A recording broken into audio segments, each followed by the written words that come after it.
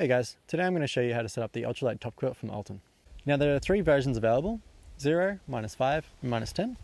I'll be using the -10 degrees Celsius. So the first thing I need to do is slide the attachment straps onto the mat. Before I get in, I'll need to attach the two lower connection points to the quilt.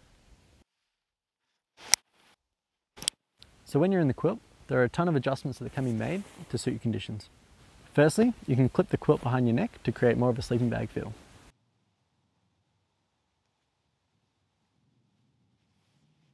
To really seal in the warmth, you can also connect the upper attachment points.